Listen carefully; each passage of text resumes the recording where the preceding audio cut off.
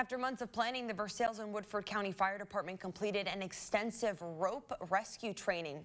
Crews spent more than 50 hours practicing and preparing. These are photos that were posted over the weekend.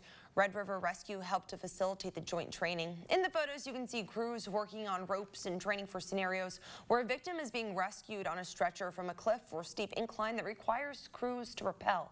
The Versailles Fire Department says this training helps make sure the department is always ready.